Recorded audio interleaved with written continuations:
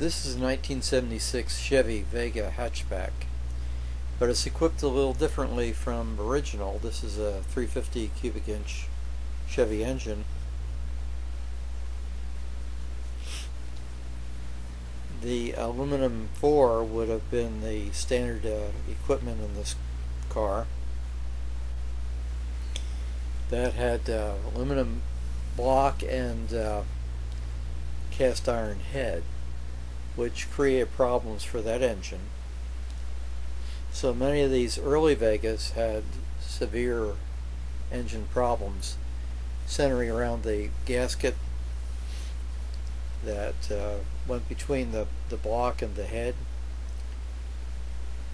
But this car would really be able to surmount all those problems with this 350 V8.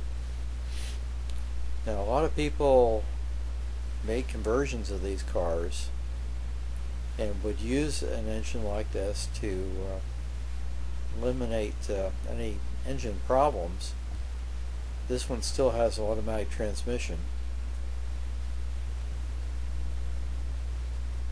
It originally, judging from the controls there, had air conditioning, but of course there is no room, I'm sure, under the hood for air conditioning for this car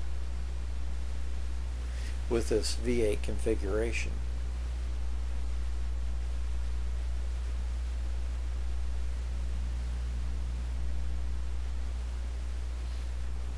And the hatch is open on this car, so you get an idea of what it looked like back there.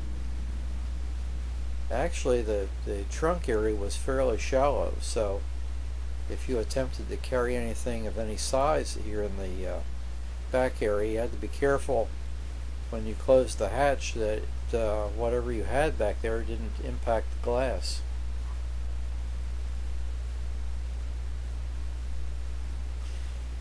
They have put SS here on the back end of the car and on the fenders, and well, there was no Vega SS, but it does give you an idea that this in fact does have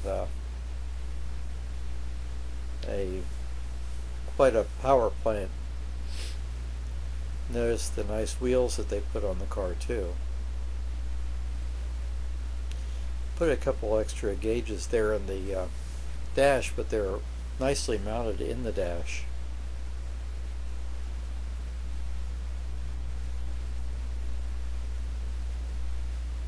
Notice the headers there. It's a tight fit for a V8 under this hood.